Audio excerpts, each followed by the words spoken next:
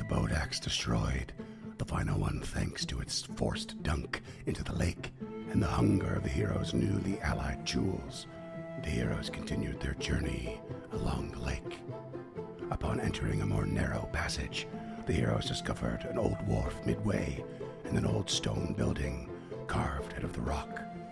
With a few differences of opinion, the heroes moved beyond the locale and continued to the end of the watery passage and onto the shore of an overgrown garden of mushrooms and fungus of all kinds.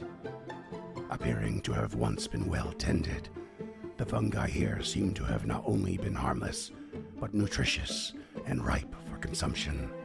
A few other sheds and disused buildings explored, and then approached to a bridge over a deep chasm the heroes made toward the other side, a cavern filled with enormous mushrooms and an ominously gigantic spider's web, when from behind them a monstrously large creature lurking beneath the lake's surface lunged out to attack them from behind.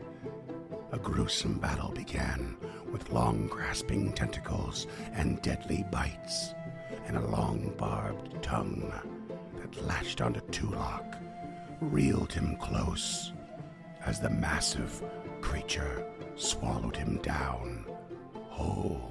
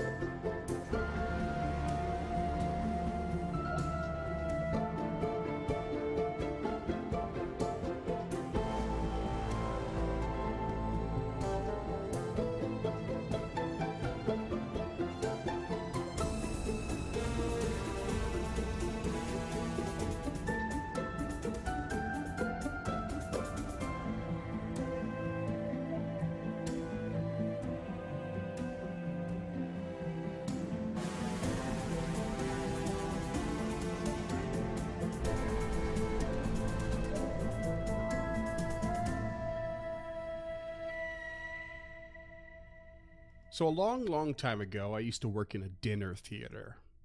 I've mentioned many times to all of you, and probably in the Discord as well with our fans. And it was a kind of a ragtag crew putting on really fun comedy shows and playing live music. We served the tables in character and costume. It was a whole thing. It was a lot of work, not a lot of money. Wicked fun. But because we were a bit of a ragtag crew with different strengths and weaknesses, things would get messed up pretty quick sometimes. Sometimes it's as simple as, like, you forgot a small bit of your line, but it still played off anyway, or you hit the wrong note on your keyboard, which I was guilty of many times. But once in a while, something would go horribly wrong, and you had to figure out how to fix it, if you could fix it at all.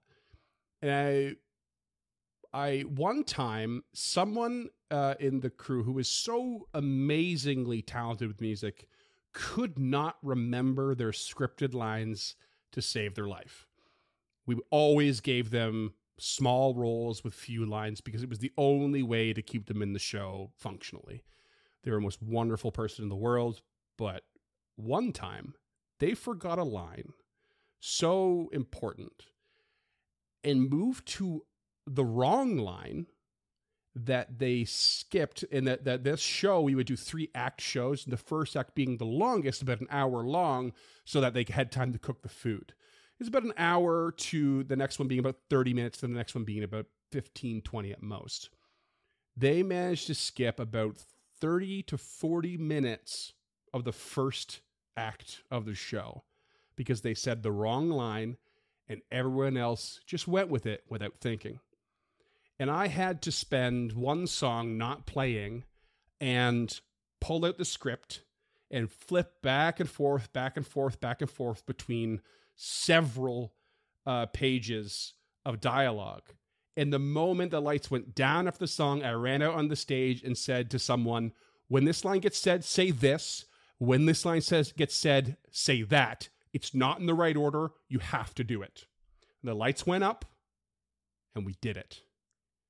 And we managed to get through the act by keeping the plot intact in a rather jumbled way, and everyone buckled down and sorted it out.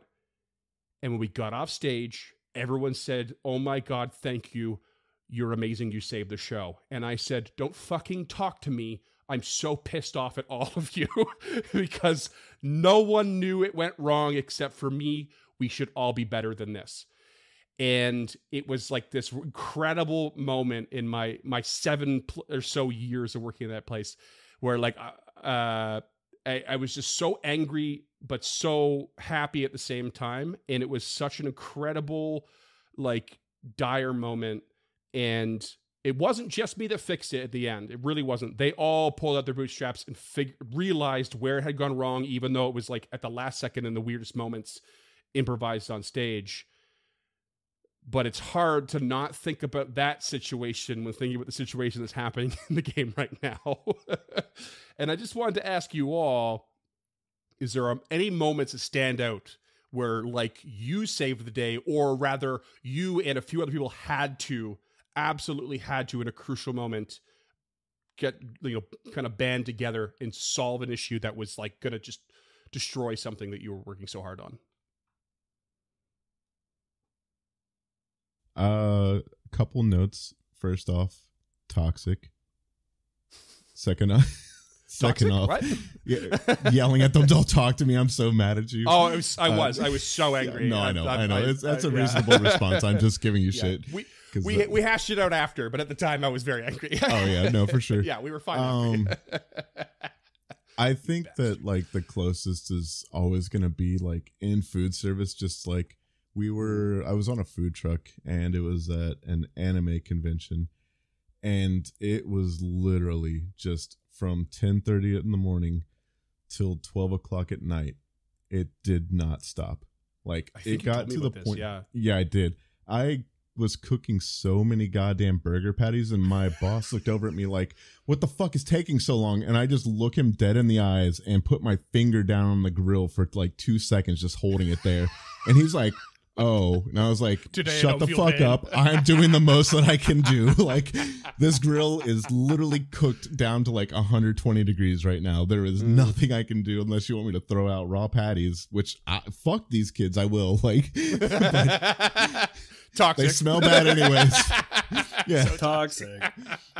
Yeah, no, we do medium rare burger. Like, we normally sold our burgers medium, but yeah, that like there were a number of times on the food truck that it was just like fucking refused new noise, like just like just if you watch The Bear, the fucking song that plays every time like shit starts going, like there was just that, like just constantly, because that like you're trying to serve like 200 fucking people out of a fucking food truck, and like everything's just stacked on, and it's just a mess. And we've all worked food service, so we all know that one. Just that pressure. Yeah, mine's very similar. Of being cooking pad thais at a festival one time, and instead of getting burners for a stove, it was a grill that I had to take the grill part off of and get the pans as close as possible. Oh my God. Oh no. It was a juggling act to make sure everything was staying hot enough to actually cook a fucking noodle dish. Scoot, any major water disasters across the city that you got your cohorts together to fix? Yeah, don't drink the water between now and July. Oh no. Well, I mean, a big part of my job is fixing things that break. So I don't know if you know anything about water, but it comes really fast when it's under pressure. So I've been in holes where you're working on a pipe and you go from being dry to being wet immediately and just soaked. Like the hole will fill in 2 seconds. And you know, that doesn't happen often because we generally are more set up, but if things go wrong, they can go wrong pretty quickly. And so one thing we have to do is something called doing it live. There's a little jargon for you from last week. And that's when there's a break in a pipe, but you have no control over it to turn it off. So essentially you're daylighting it, there's another jargon, and then pulling it, like basically cutting it so you can put a valve onto it on the fly as it's under full pressure, which could be up to 160 PSI, just ripping. So, you know, it's pretty fun. Actually, those are the moments to get your adrenaline going, and it's a good time. Is it a bit of a team effort to get it done, or are you in there on your own doing it? It can be both. It can be all sorts of stuff. Honestly, I wasn't really paying attention to the fucking question because fuck you, Barn, and I'm still getting ready for this session right here, guys. Well, that's a segue if I ever heard one. We didn't get to James yet. Oh, sorry. Yeah. I don't really have anything, to be honest with you. A lot of those things, like really horrible things, I just kind of forget about them and leave them in the past where they belong. So nothing jumps to mind. One jumps to mind, but I'm not going to talk about it on the show. It was a near death experience of mine, and I just have no interest in discussing it. Fair enough. Yeah, I mean, I'm sure you can relate at the end of the day to at least the food service ones. Like there's so much pressure in the industry, and no service is the same, and it just it's crazy how much things can mount up over one small thing can trickle down and make a disaster, and that's sort of the point of this, right? And it is a team effort. Oftentimes, it's a team effort to pull out of it, and you don't always pull out of it perfectly. You never do. You never pull out of a tailspin back to where you were. Like nothing is ever great after. But the food thing, I learned very early on that it's just food. It's okay if it takes an extra 5 minutes as long as it's communicated to the guest.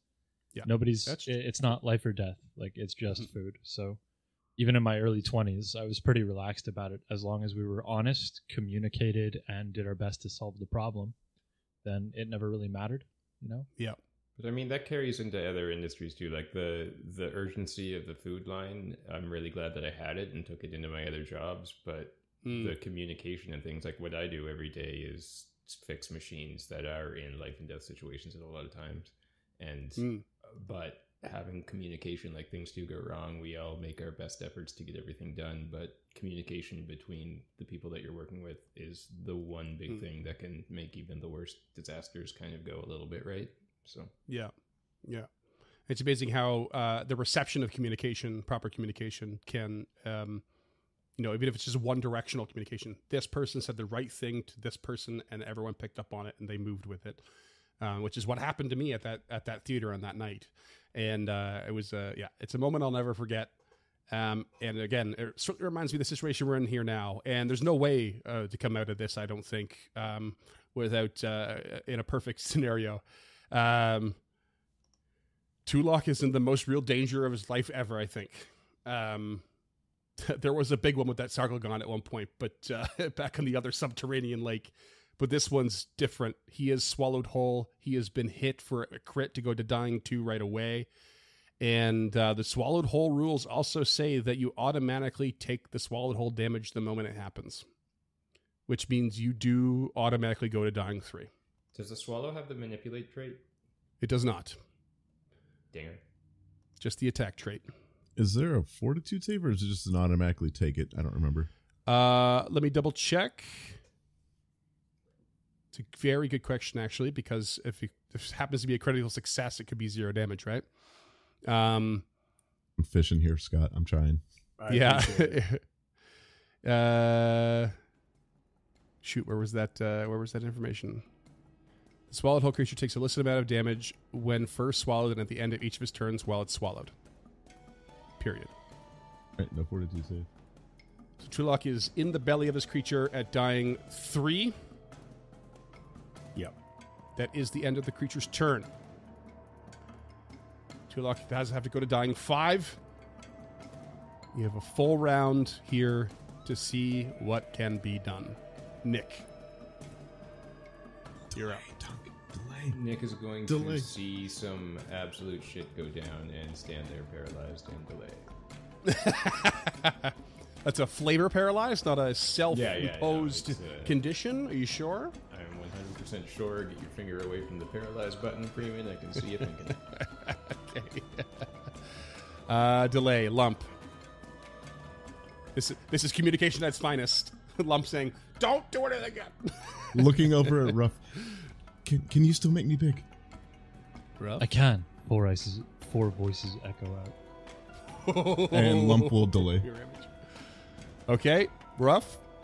First 2 actions is enlarge on Lump. Yes. They coordinated a little bit off air there, listeners, but that's totally okay. No, we didn't. He's a liar. Yeah, we had this all planned out from the beginning of this fight for dramatic. No, we didn't. Lump will go ahead and step back into the order. Nope. Okay. Nope. Oh, sorry. You had one action left. left. Just kidding. Rough's last action will be to cast Guide the Timeline on Lump as well. So your next attack or skill check, you roll twice and take the higher. Sweet.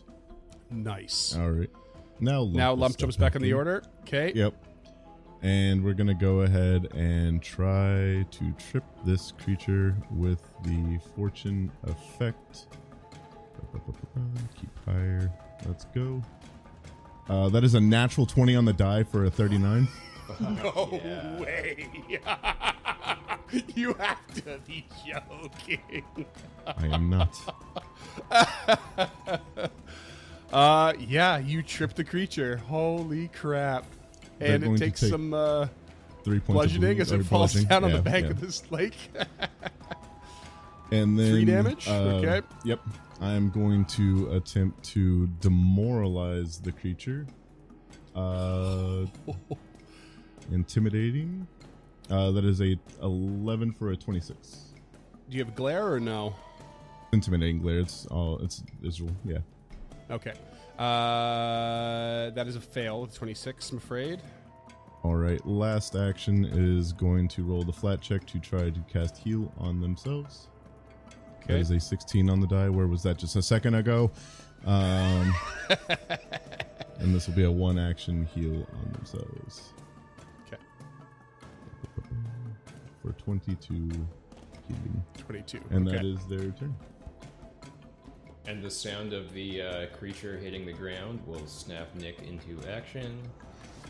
So, first action will be, 2 action intimidating strike for a 25 to hit. That's a miss. Okay. How deep's the water behind it? Big enough to conceal it. It held this thing and concealed it, yeah. So it's. I suppose, yeah. Okay, so he's just gonna go third action advantageous assault with a map -5. Natural motherfucking 20. Hell yeah. Hell yeah. Okay, Holy oh, shit. geez, here we Turning go. point. Okay, Holy yep, shit. that's a crit. That's a Come crit. on, boys. 44 piercing Plus 2d6. plus 2d6 Plus. Yes. Oh, from your for spell? an extra 3. Okay. With your rooted, you're immobilized. You're clumsy 1, Oh no. Okay. and you're up. Yep. How dare you? No, not you, the creature, obviously. Yeah, that's a turn. That is a turn. That is a turn. That was a. Wait, was that 2 actions? Or is advantageous assault 2 actions? Intimidating strike. Oh, intimidating strike. Thank you. Yeah.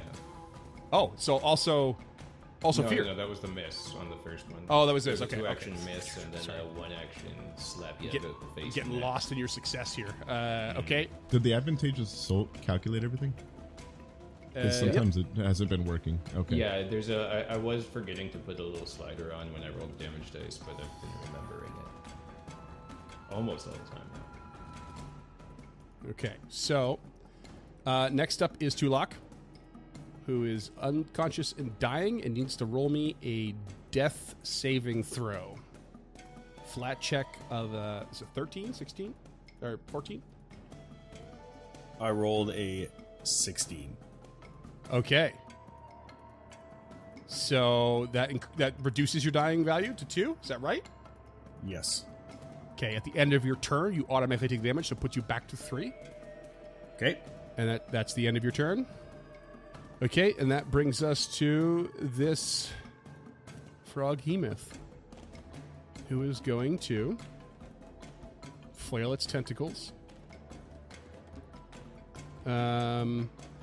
It's got 2 tentacles left to flail. Your Skeletal Giant's now gone because you can't sustain it. He's holding its corpse. He is holding its corpse. I'll give you that. That doesn't make a difference. 2 tentacles left to hit 2 targets. Bam. Against Nick, 30 to hit. That will hit. Okay, you're going to take 30 bludgeoning. Grab against your fortitude is 32. That's 8 crits. Is it? What's your fortitude? Oh, it's 20. Oh, it's quite low.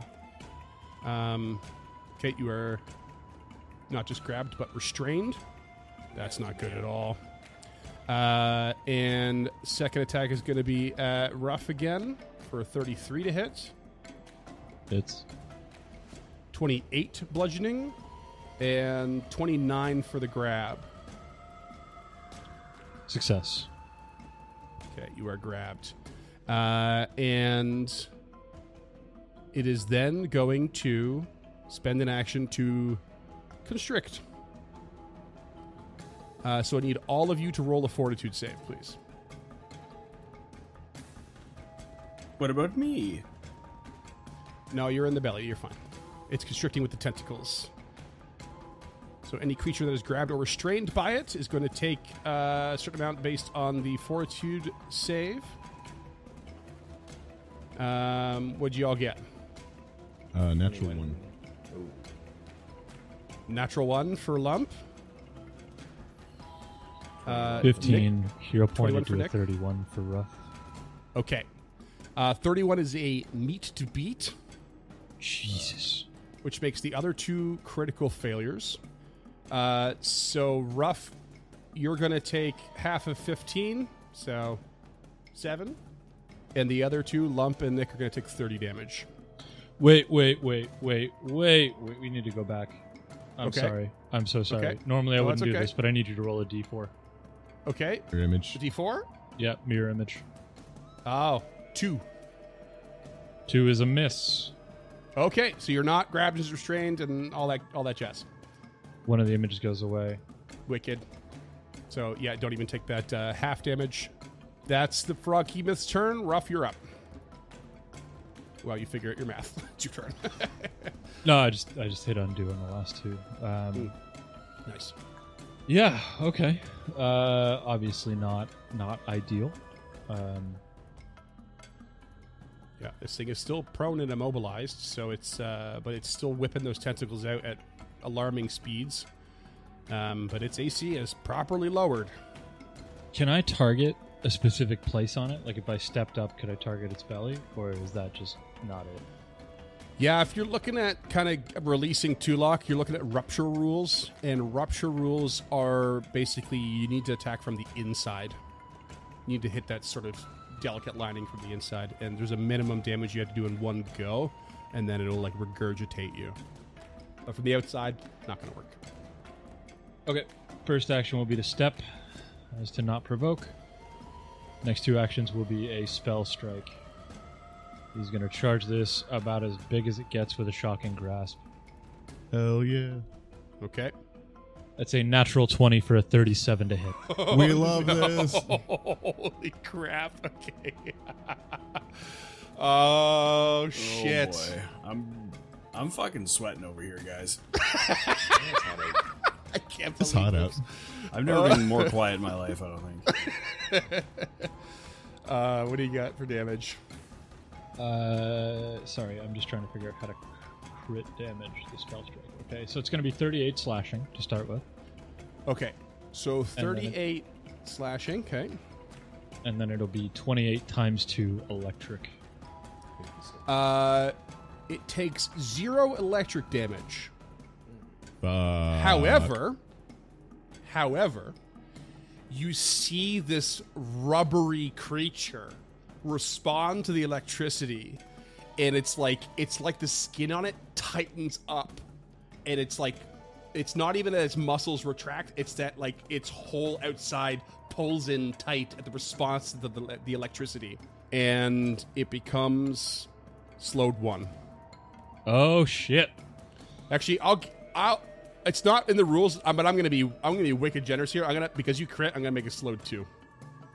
That is wicked generous.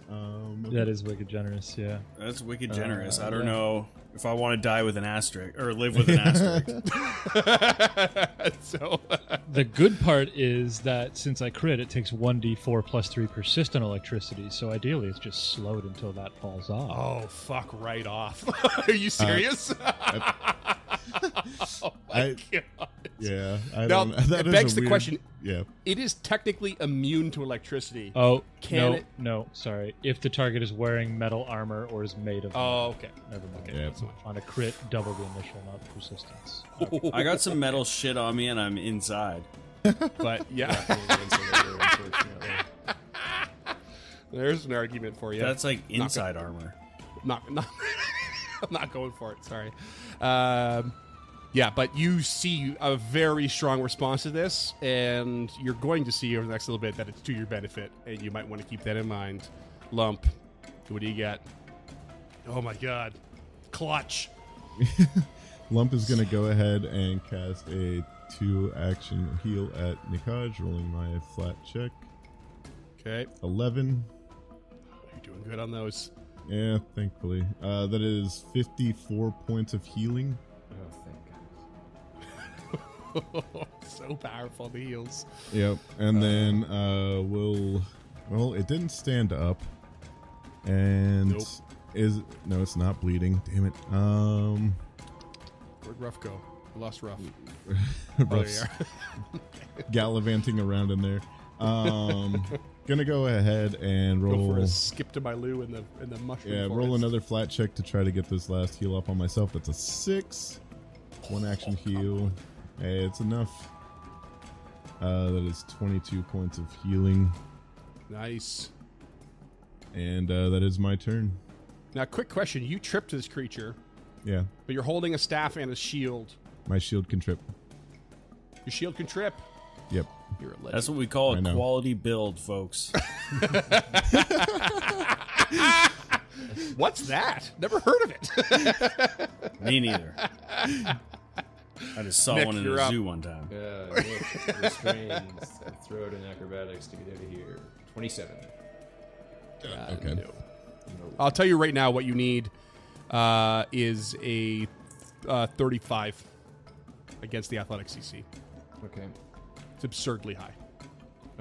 Well, you can't really do much else. So, let's try it with a mat -5. 27. Nope. I don't even think I could get one. Nope. 3 actions. A natural 20 is a maybe at that point. All right. 2 luck. Roll me a death save. It's a recovery check for him. Whatever. So I just rolled a natural 1, and I will use a heroic recovery. Nice. Oh, have to, jeez. or you're dead. I want to throw out real quick too that you are suffocating in here, so you can't hold your breath. I don't remember the rules in that, but I know James, you looked it up recently, so I'm hoping you remember. Yeah, it's your con modifier plus a bunch of other stuff. But that's if you're holding your breath.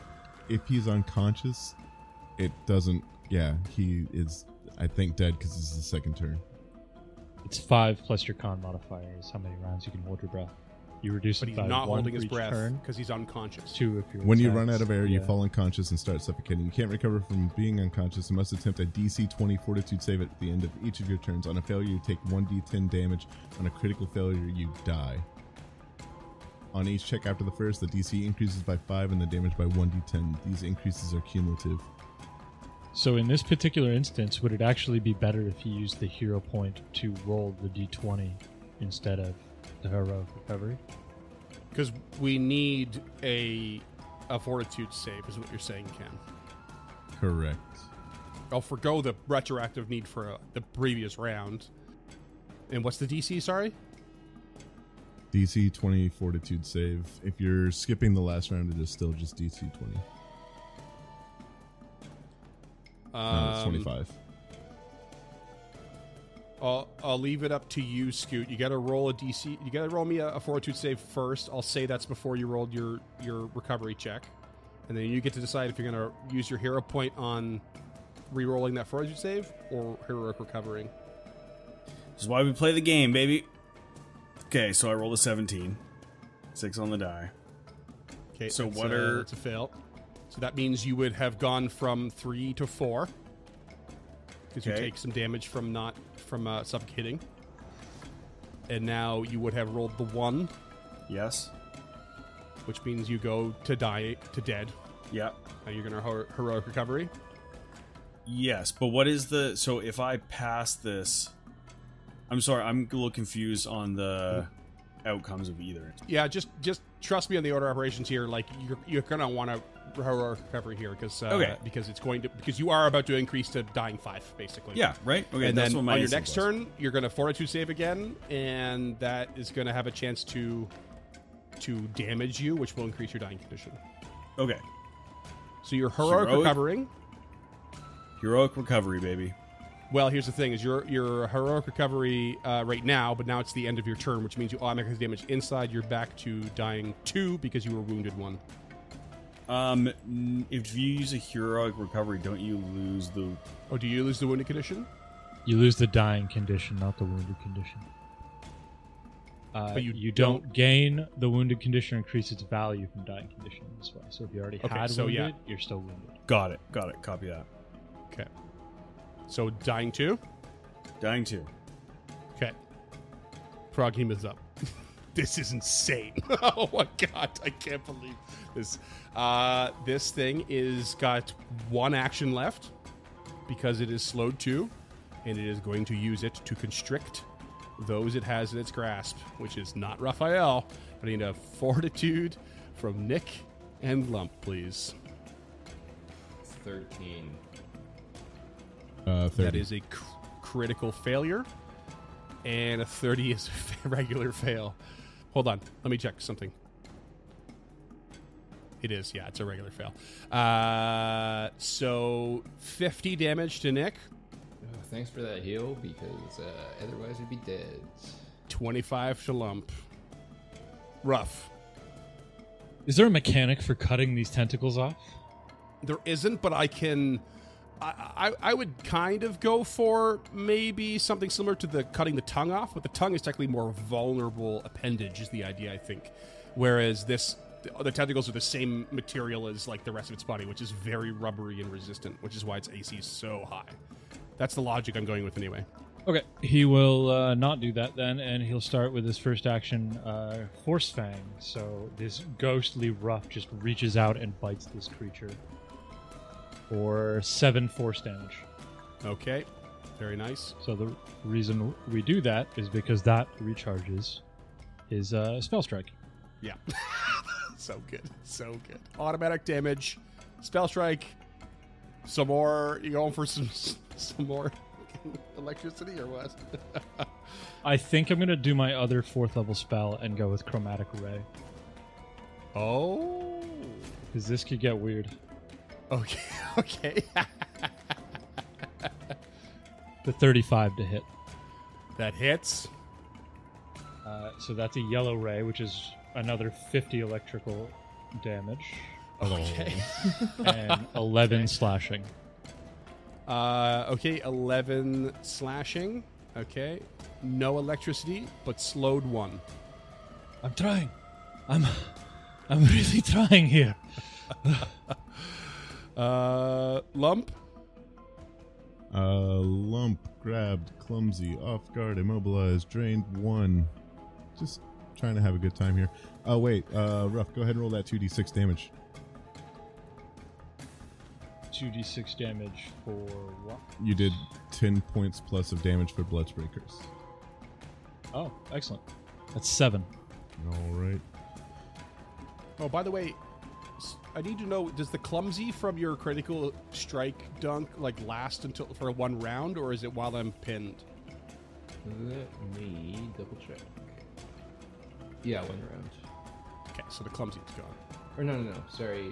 The immobilized is for 1 round. The clumsy is for as long as the immobilization lasts. So yeah, okay. Okay, It's no longer immobilized either. Okay, just want to make sure. It's still laying on the ground, so it's good. Gonna go ahead.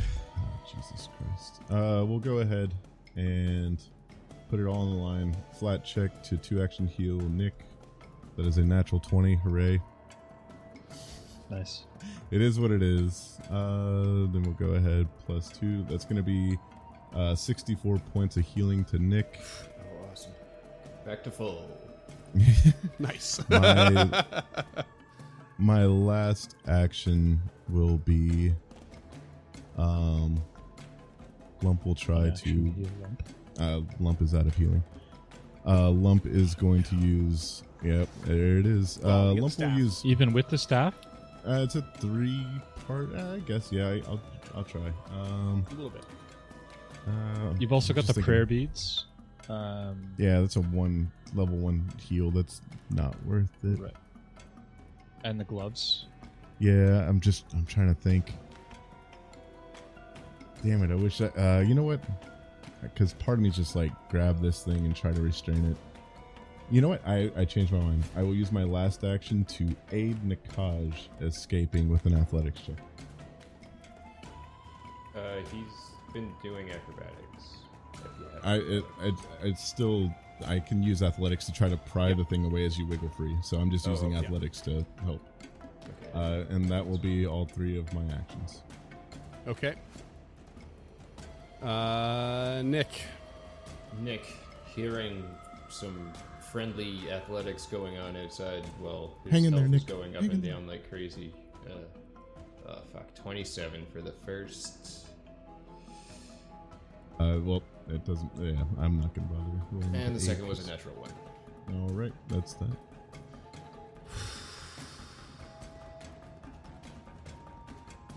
Tulok, roll me a fortitude save. DC is 20 still, Cam, or is it gone up? It's 25 now. 22. 25? Yep, 25. 1d10 point of damage. 22 is a failure. That puts you down to dying 2. Sorry, dying 3. Dying 3. Roll me a flat check. Or sorry, yeah.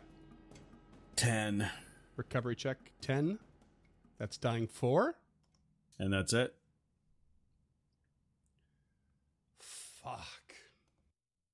And at the end of your turn, the contraction of the stomach of this creature squashes Tulok to permanent death. Brutal. Can we just go over why that was 3 total? Like why he ascended that track 3 total times this turn? 3 separate instances of damage. Suffocation, recovery check failed, damage by the stomach. Okay.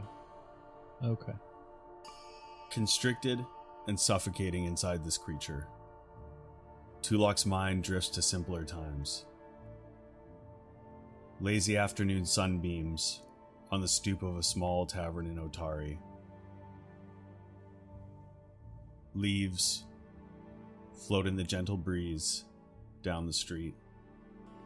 From inside, he hears the laugh of a family and the noise of happy patrons. As if willing himself to move towards the door, he reaches whatever form he's in towards the handle. As he tries to grab it, darkness descends upon Tulok, a darkness known by no living creature. His soul begins to unbind itself from his mortal body. No light comes to his vision. Thoughts seem to appear from nowhere, a wondering, a feeling of curiosity. Where is the River of Souls? Who will I meet? What god will be waiting for me? Where are my friends? But nothing comes. The only thing for him is an empty death.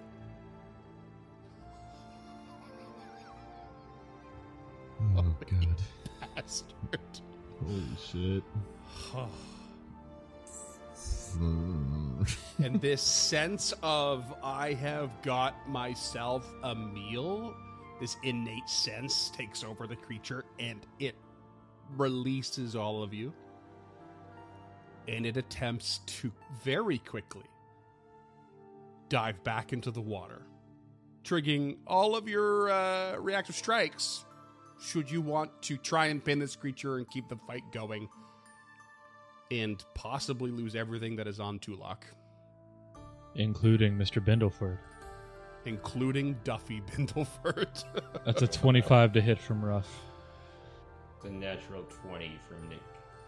Oh, nice. Shit. Oh, no. Okay, so the first thing it has to do, by the way, it is slowed.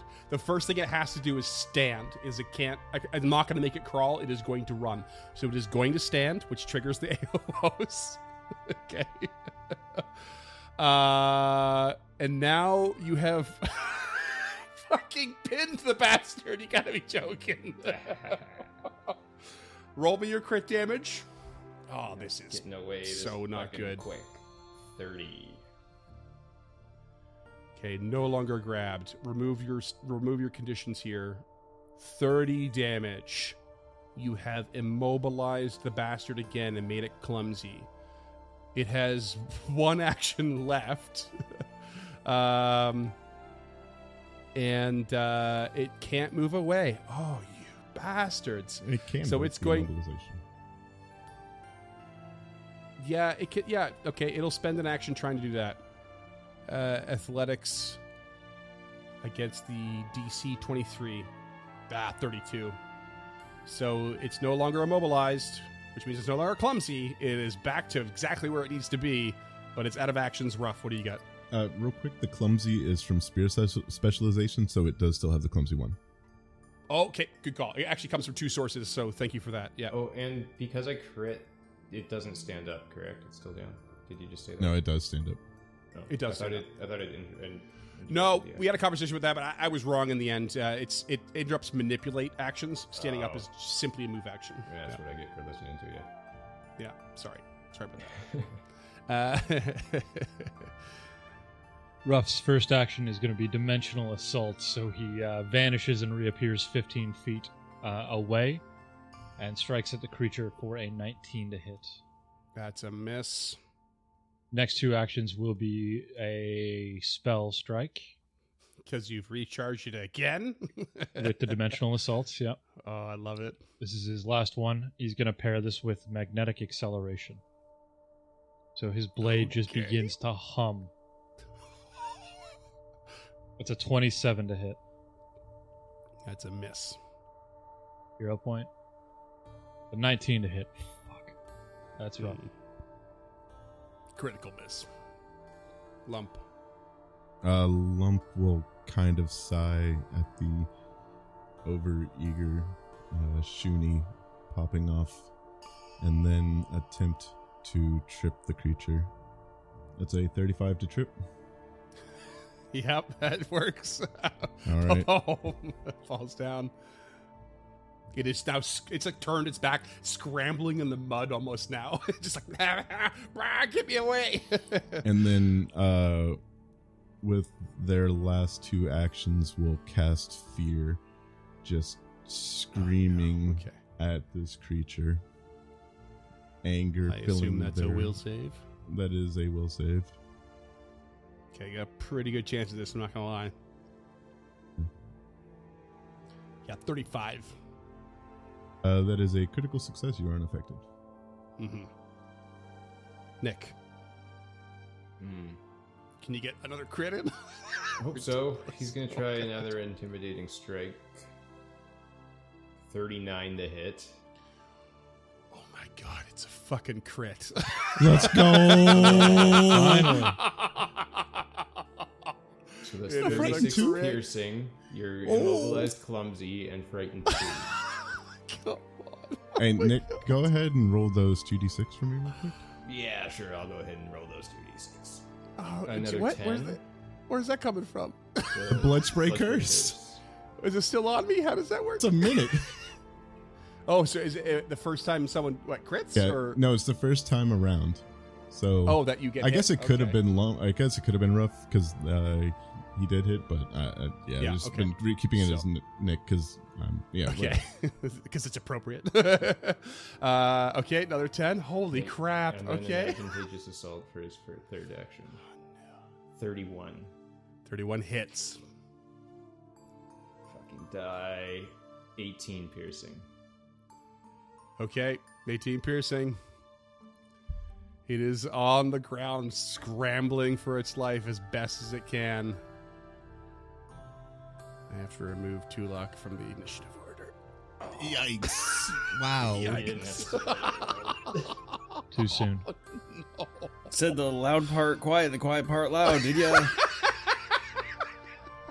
I'm so sorry, Scott. Okay, holy shit. It is this creature's turn, and it can do almost fuck all here. It's going, and it pretty much knows it can escape your mobilization, so it's going to attempt that first. 39. Oh, yeah. And, yeah, it's going to stand up. Take your reactive strikes. 22. Mm-hmm. Miss. Natural 20 for a 37. Come on. Oh, no. Foundry finally doesn't hate us. 32 slashing. Okay. 32 slashing. That's 2 actions. Break free. Stand up.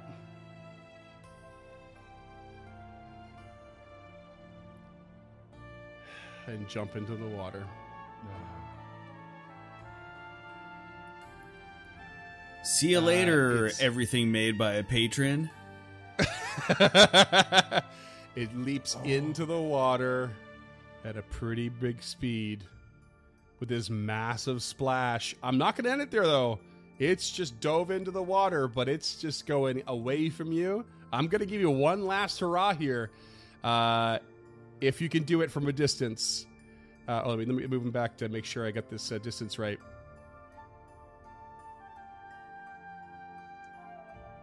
It's going to go 30 feet away from you because that's its swim speed. But I'm not going to make it go down into the water completely. Rough? In honor of Tulok, he's going to do...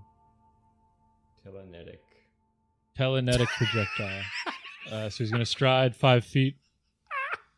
Yes. Oh my God. The 26 to hit. It's a miss. Lump. Let's see. I'm gonna go ahead and, in honor of Tulok, cast Pernicious Poltergeist. What? I create an echo of a powerful poltergeist, temporarily anchoring it to an area to terrorize and harm any opponents foolish enough to remain in the area. Because the poltergeist is a manifestation and not truly present, it can't be attacked or hurt. It remains invisible until otherwise stated. When you cast the spell, the first time you sustain it on subsequent rounds, the poltergeist creates your choice of one of the following effects: Deathly Assault, Frighten, or Telenetic Storm. There, I got it. And so I'm going to place this 10-foot burst over the creature, and we watch as Tulok's spirit comes forth from the creature and just goes into a tantrum, just pulling rocks down from the ceiling, debris and quasi-real objects just crumbling into it, and I need a basic reflex save. Basic reflex. This is my lowest. 22. That is a 5. failure. You will take 20 points of force damage. That ain't bad. Describe your kill and how away. Tulok's body Oh, shit. ejects from its mouth. Oh, God. So, yeah, just Tulok, just anger and vengeance, just being pulled back from the empty death for this brief moment to get revenge, just pulling rocks from the ceiling, a stalagmite made of force just crushing through its head as it just breaks its back and just out comes Tulok. Oh, And Lump this. Go ahead. Sorry, I just want to say Lump will sustain the spell to just have a moment to kind of say goodbye. If you're going to allow this flavor, because I don't know. Oh, hell yeah. But okay. I mean, there's this like intense wave of divine energy that springs out from you to form this creature. And like this fake image of Tulak, a certainly inspired image of him. And the body comes flying out, like, let's just say it lands onto the ruined dock, so we don't have to make you go swimming after it. And this, like, creature just, like, sinks into the water after you do this. There's just, like, this slow bubbling to the surface as it does. And, there's this floating apparition that you've conjured that looks a lot like Tulak. Does that mean you're going to let him play Tulak with the ghost archetype? Oh, shit. That's up to Scott. That's up to Scott. There's this very obvious limp body on the dock nearby that contrasts this, like, what seems something like obviously unliving, but is the most living thing of Tulak left. And Lump will sustain the spell where it is and slowly move over to the body and gently close Tulak's eyes and just whisper, "May your last breath stoke the ember in our hearts and push us ever onward." You have guided us this far, friend. Take your rest. It is well earned. Trust me. We will finish this. Nick's just looking helplessly alone. We should depart this place for a time. We should tend to this. We should bring him back to Otari, where he belongs. Lump will gingerly scoop up Tulak, just looking up at the poltergeist, looking down at Tulak, and just start to cry really hard. Ruff, holding back tears the best he can, will kind of get the boat ready so that, Giant Lump and Tulak can get into it. And I think we go back to Otari. I mean, I know that's not our ambition, but I don't. Yeah. Unless we're going to feed the body to Augrael, I don't see what else we do with it. No, absolutely not. Yeah. I mean, we're still drained and stuff anyways, so even if we weren't doing the funeral rites, we'd need to take some rest time, but yeah, probably wanna let the town know. Yeah. I feel like we should vie for this to be a holiday or something, Yeah. Tulak's Day. Tulak's giving. Goddamn. I didn't think it would be today. I'll say that. I tried. I tried so hard. We all tried real fucking hard. So close. Like, actually, I think, This one hurts. This one hurts more than this one's Somal. brutal. This one hurts more than Physic. Not by much, but this one. Yeah. This hurts. It's funny, I feel less sick about this one than the others. Well, we know we fucking just many went rules. Scott's Yeah. characters for Yeah. You finally got what you wanted, you sick freak. I'm still I feel like maybe I'm just in denial of this one. I don't know. The other ones I was so nervous on the lead up, and this one I was like, I kind of knew this was going to happen to almost anybody, and I rolled a D4 to determine who got that tongue, and it was going to be either Duncan or Scott, and it was Scott. So it's just tough because it was kind of our hubris that brought us down here. Like, there was definitely a part of me that was like, we should rest right now. But I'm like, oh no, let's just carry on. Like, and then we got to the first door and I'm like, we should probably get out here because then we have like, I don't know what's down there. We have a way to go. And then we're like, you know what? Let's just keep going farther. I see mushroomy things at the end. I'm interested to know what it is. So I'm like super stoked to go down there. And then I still thought that the creature was going to clearly come from the red mushroom side, from the east. And then we still had a way out. And you know what? I never should have casted that creature because then I would have had I would have been able to Dimension Door, whatever the fuck it's called now. Can't think. Yeah, but like if we start running, what's to the east of us? Probably a big scary spider monster. Well, that's the other thing. The moment I heard all of you start discussing about kiting the creature, I was like, that's a bold move. Like I know what's over there, but to assume that there isn't something over there, it's kind of crazy. It's not assuming there isn't something over there. The strategy is getting away from this creature. That what's over there can't be our first priority when one of our party members is down, right? Like we need to. There is the possibility too of like this creature is quite bestial and obviously quite hungry. Maybe it ends up in a little bit of action with the other something else that's over there, right? Oh yeah, got you. I just want to say that Scott said we keep moving south, and that was a me statement for Scott. I wanted to go through the door. Tulok would be alive right now. Don't you put words in Lump's mouth? How dare you? I'm just kidding. Mouths. No, sorry, mouths. This was a. God damn it. My bad. You wanted to go through the door. I thought you made the case to go south. No, fuck no. I wanted to move. Made the case to like keep our backs protected. Yeah. Yep. Lump never wants anything behind their back that they can't count as a wall or friend. I definitely misinterpreted what you said. That's all good. And now we know how communication can both succeed and fail a group of people. Yep. Fuck. I mean, we can. Yeah. Can we activate the teleportation circles without Tulok? Yes, that you've awoken them through Tulok, so they are usable by pretty much anybody at this point.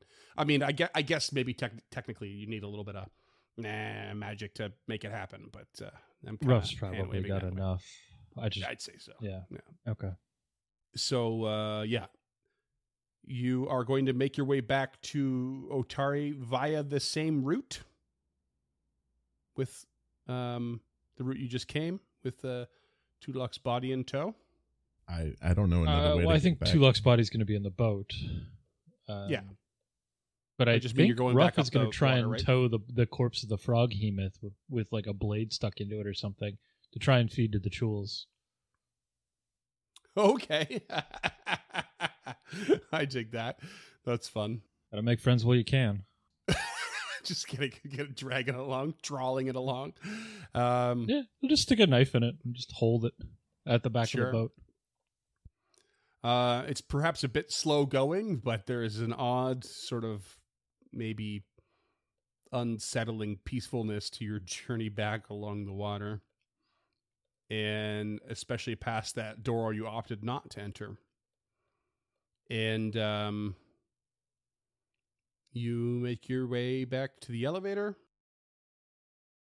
You leave the body of the frog hemoth at the dock, and the Chules. Yep. Thank you. Yes. No, I'm not gonna make them come out of the water. High fives and air kicks. You take the elevator back up to the prison level.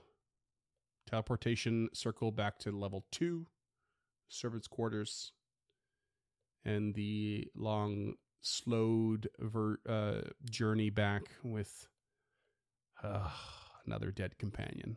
Wow. This will be exactly the right time to make Scott even more angry and say, "You all get a hero point, woo, and you can level up."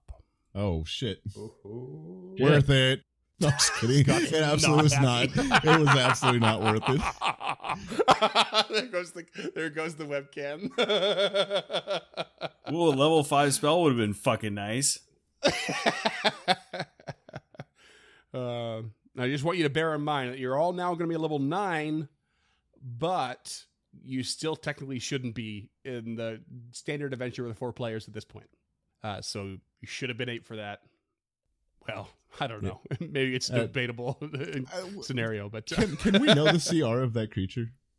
It is actually a CR 13 creature, but it has the weak template. So it's a CR 12.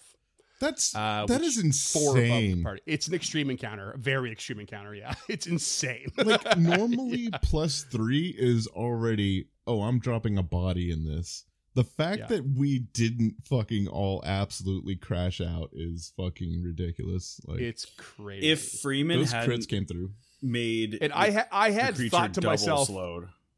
If the creature dies in its stomach, I'm gonna make it run because it just wants a meal. And then pretty much immediately after I thought that, I saw Cam put in the chat, "This is TPK if Freeman doesn't decide to like make this thing run with its meal." It's like, oh, on the same page. I see. Yes. I don't. As far as I know, it's not in the counter for his motivation, in the AP for his motivations. But it made sense to me.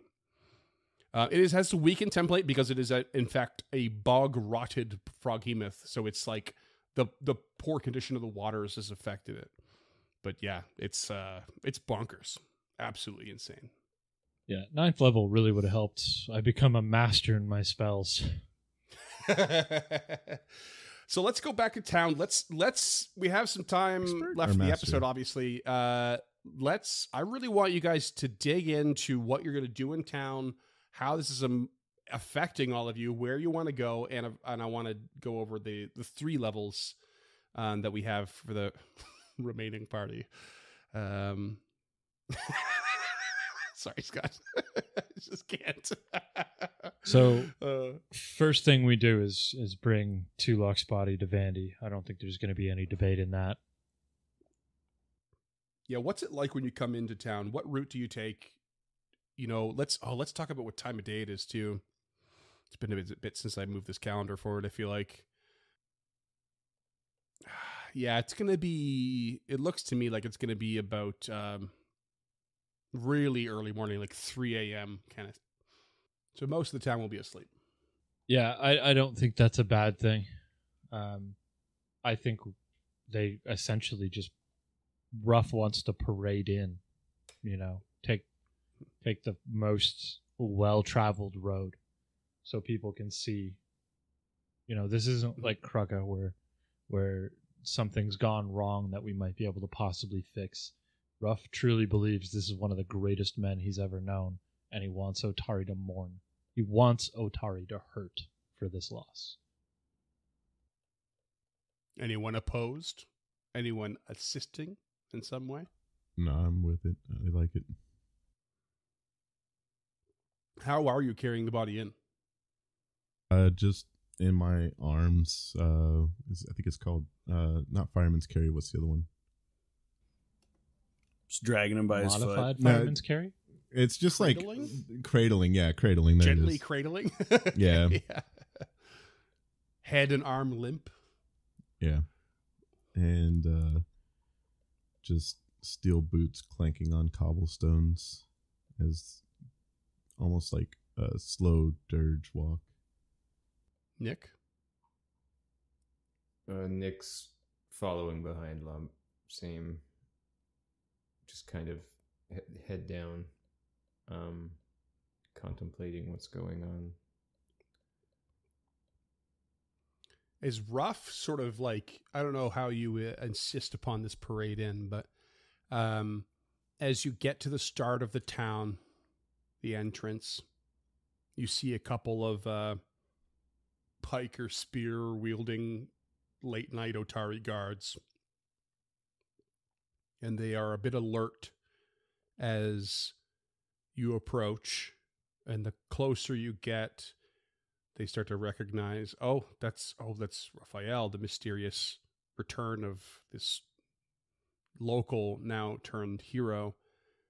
There's Lump, the one that we all just learned of the new identity, and the rumors have been spreading. There's that new kobold who popped up amongst the other stone scales. And there's the limp body of the single longest standing hero of Otari. and their defensive posture quickly turns to shock. They just don't know how to respond. They almost go limp. They aim their weapons down, as it were, and are slack-jawed at the sight of this massive lumpen creature carrying the greatest hope Otari has had in the last month or so. Ruff is walking tall for the first time. He's standing as tall as he possibly can. He's not trying to hide his identity, and his faith tattoo around his eye is just glowing the bright pharasmic blue. And when he sees the guards start to slack, he immediately hits them in the leg so they straighten up. Amazing. Yeah, and they snap to attention, and they put their spears back on their ends on the ground, and they sort of straighten up. And as you cross the bridge into town and head down the main road, you hit the first fork, and you see a patrolling guard walking along and holding a torch, and they say, "Whoa, who goes there?" And you stop in your tracks, and it walks up to you, and he sees the scene and is as shocked as the others. But what you didn't notice was that one of the guards from the entrance had started to follow you and calls out, "Another's fallen. Let them pass." And hearing from his fellow guard, he shakes it off and tries to regain his composure and nods to you all for you to continue. You walk down the main strip that takes you past Odd Stories, the front entrance to Odd Stories, and the Farmers Guild with Hala High Stepper. And you, as you go, meet another guard and another, and the exchanges become more and more similar, less and less similar. As you approach, each guard realizes this is quickly turning into a procession, despite it being the middle of the night. And there's this purposeful knock on the ground from those who carry a spear with each step. Knock, knock, knock. And it starts to pull other guards out from their patrols and towards you. And you start to hear smack, smack with swords on shields. And this slow procession sort of begins to stir some of the animals at the Farmers Guild, which gets some of those guild members moving around and out of bed. You hear some lights turning on, both behind and beside and ahead of you, in various buildings. By the time you reach the Otari Market, there is a reasonable retinue of people behind you. And when you get to the Crux Nook, which is usually kind of an all-hours kind of place, if not always busy late at night, you see people pouring out at the now raucous, cacophonous sound of the procession behind you.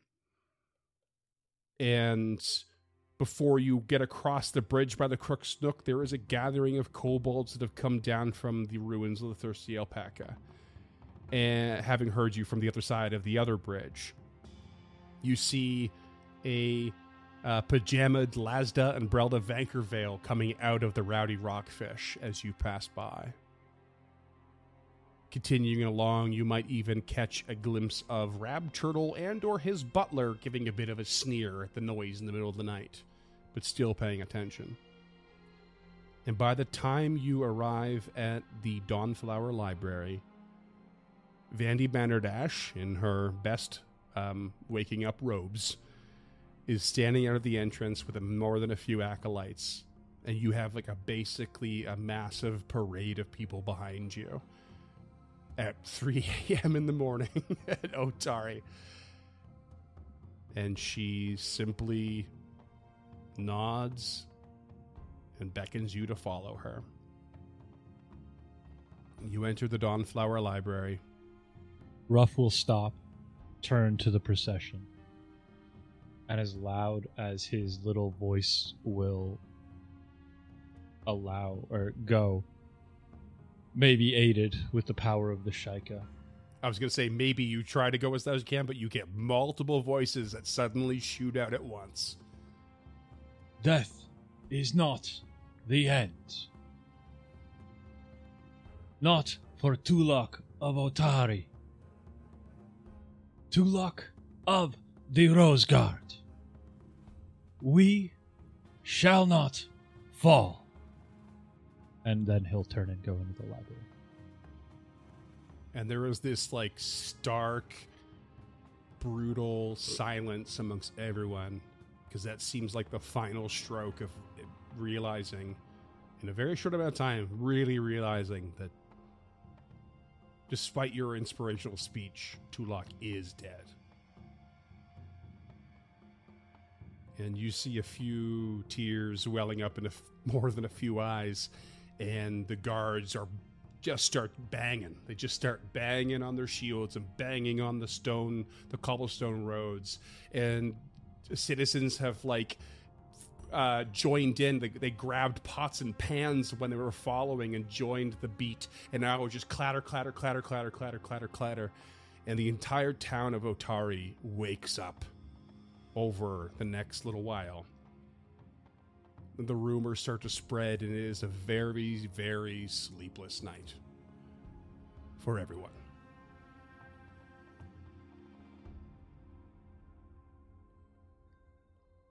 And the body is laid down with Physic in the same room that Kruka sways back and forth in, put to a magical, peaceful rest until such a time is appropriate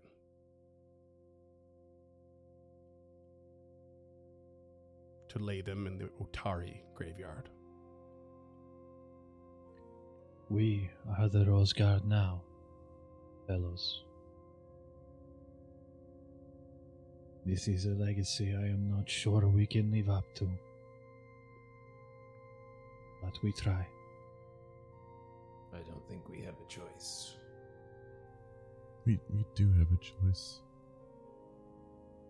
We can quit here. We can leave. No. No, I'm not saying that I want to. I'm saying that we choose this for ourselves. Till the last breath. It has been a long night, friends. If you will excuse me, I would take my leave.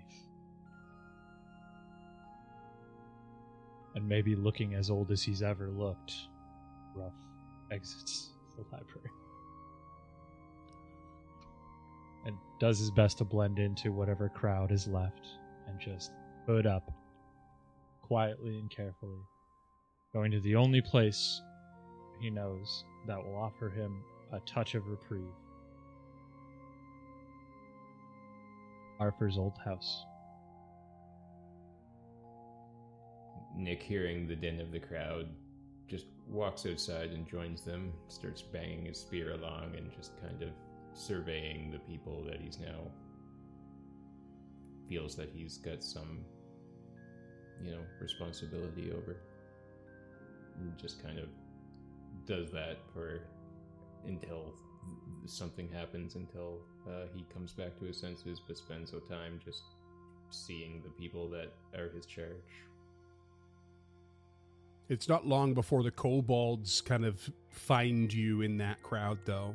They don't make too big a point about it, but they do kind of surround you and gather with you, because they want to make their place in this town, and so far it's been okay, but they're leaning on you as their representative. The Adamant here as the representative, but you as the sort of hero and clinch pin that is out there doing the dirty work. and they kind of follow your lead. They join in this and that, and they just linger nearby and chat with the townsfolk, and some of them even just pretend to sort of just enjoy the local rumor mongering when it comes down to that, when it comes to people being a little settled and wanting to kind of spread information. And the Adamant eventually finds you and is kind of like observing you, this granite-scaled kobold. Yeah, Nick sees him and sidles up. So, I guess I'm the hero now. You sort of need to be. I know I named you ambassador to our kind without your express permission. However, I had a feeling you would be up to the task. I also knew you'd be in over your head. All of them are. All of us are. The situation is so much worse than we are regularly and willing to admit.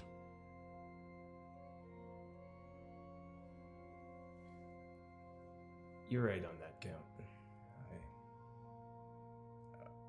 I am over my head, and I am capable of the task. I appreciate the endorsement, but I worry of the task that we have ahead. Just remember that our endorsement is not a one-way street.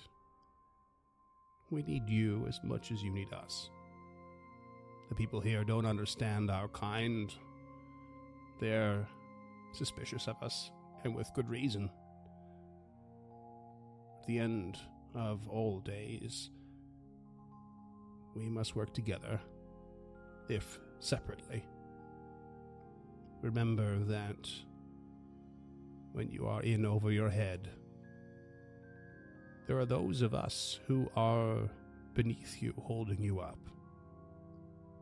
And there are companions of yours, these other heroes, that stand above your head, protecting you from what may rain down.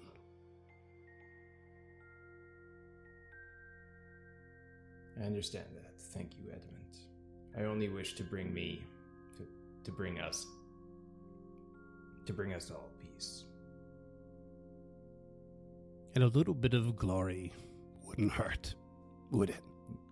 He gives a wry smile. Returned with a cheeky grin. A wink and a tickle. And Lump, what have you been doing when the crowd starts to sort of like disseminate? Lump intends to stand silent vigil over Tulok's body for the night, as is tradition in Lastwall. And as you stand vigil, two people enter the room a little while later to join you, other than the tasked acolytes to tend to the body. Tamalee Tandervale, dressed in her finest material regalia. Material regalia? Military regalia. You got there, bud. Keep that in. Neither is wrong. Technically, it's material. Yeah. I was technically right, yeah. Just took the drama right out of it. And the specific colors of the Grey Corsairs, which elude me right now, but maybe James remembers. Blue and gray. Gray. Blue and gray, And thank yellow. you. Yellow, ribboned around her peg leg. And Aloria Galentine. And they both just sit down with you, Lump, and take vigil. And that's what we're going to call it. I'm actually crying a little bit right now. Oh, I got weepy earlier. That's pretty good. That's pretty. That's I hear a crack or two in my voice. That's why we play the game, guys. This is why we play the game. And fuck you, Barn. You finally got what you wanted, you sicko. I can't wait to tell Michael. Oh, you are gonna get fucking reamed over this one, but yeah, it's gonna be brutal.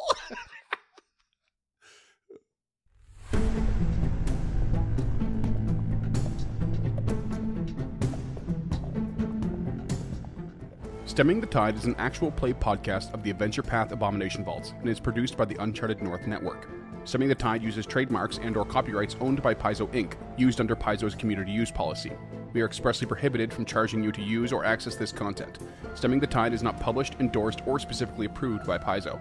For more information about Paizo Inc. and Paizo products, visit paizo.com. Music is composed by Will Savino and artwork by Greyhood. Stemming the Tide is recorded remotely using Foundry Virtual Tabletop.